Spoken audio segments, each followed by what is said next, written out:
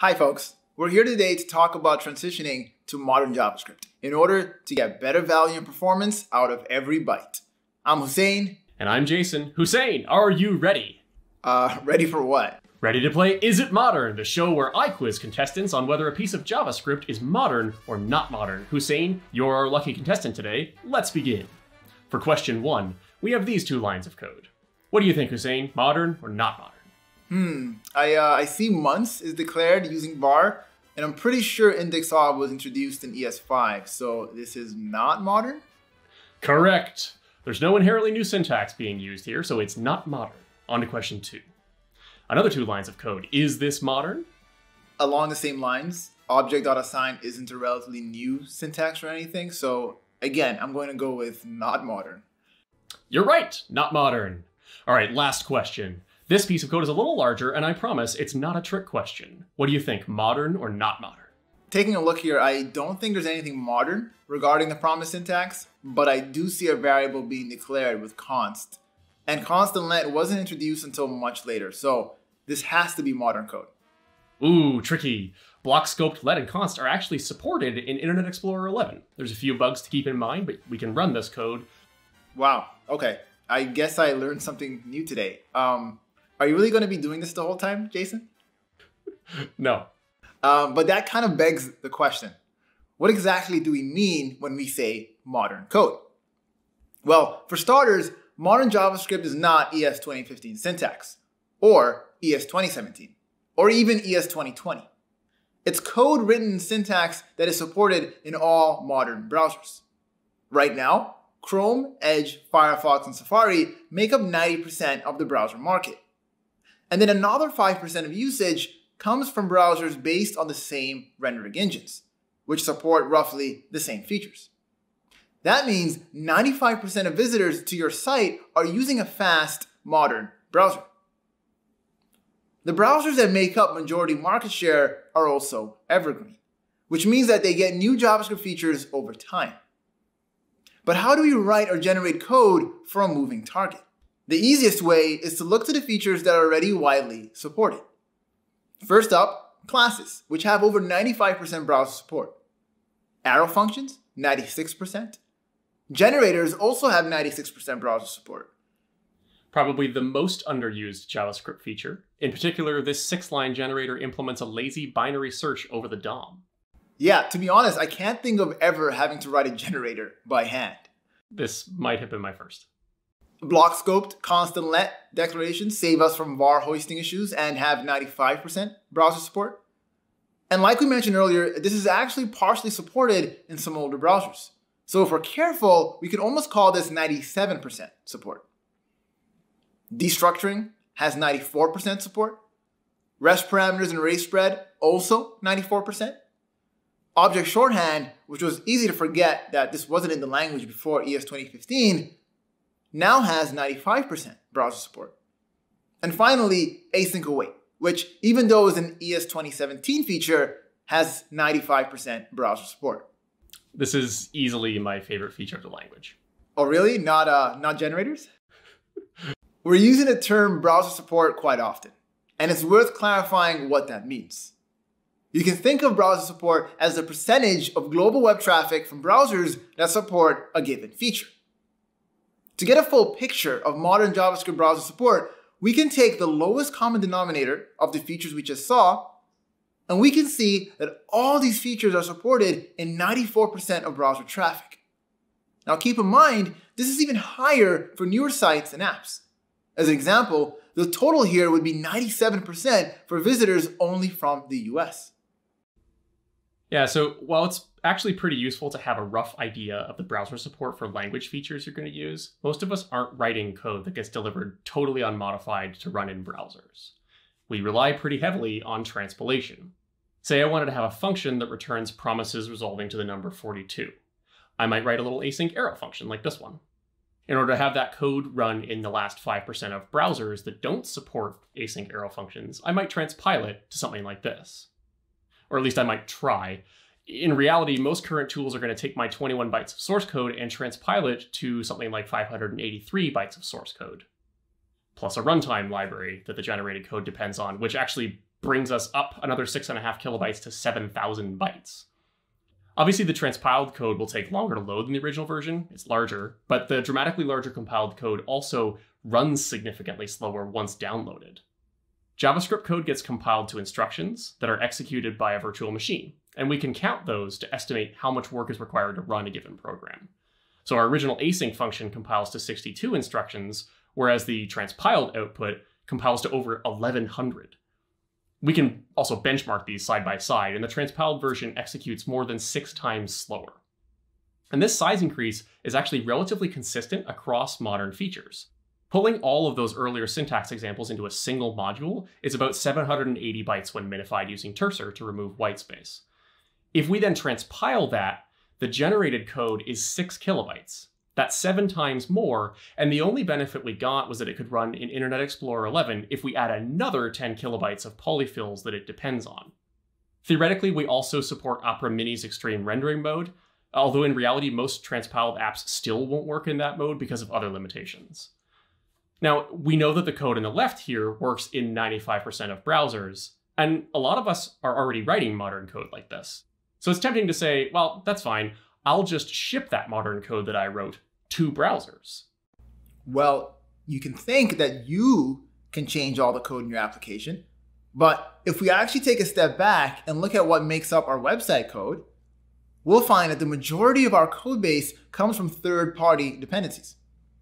Data from HW Archive shows that half of all websites ship almost 90% more third-party code than first-party. Right, so I did some really rough napkin calculations, which is always dangerous. But working back from global web traffic, we can estimate that the overhead of shipping legacy JavaScript accounts for around 80 petabytes per month of internet bandwidth. That extra bandwidth shipping unnecessarily polyfilled and transpiled code produces something like 54,000 metric tons of carbon dioxide into the atmosphere. We'd have to plant 30 million trees to offset that much carbon dioxide. These are obviously super approximate numbers, but they kind of help paint a picture of the scale of the problem. Yeah, and a big part of that scale comes from how prevalent this issue is on NPM. If we take a look at the top 1,000 front-end modules on the NPM registry, the median syntax version is ES5. The average is also ES5. In fact, less than 25% contain any syntax newer than ES5. Only 11% of modules use the browser field, and 90% of these point to ES5. 2% of modules have a JS Next main field, and all but one are ES5. And only 9% of modules use the module field. So why is this? A big part of the reason is that package authors can't rely on application bundlers to transpile dependencies to ensure browser support. We estimate that only half of build tools transpile dependencies at all, which means that modern code published to NPM gets bundled as is by the remaining tools, and that unexpectedly breaks browser support for those users. Thing is, package authors came by this honestly. As modern JavaScript got popular, packages still published in ES5 because it could be hand-tuned. Where general-purpose transpilers have to be spec compliant so they don't break valid code, package authors could transpile to more efficient output by making assumptions specific to their source. Maybe I'm using classes, but I only use the bits that transpile to simple functions and prototypal inheritance.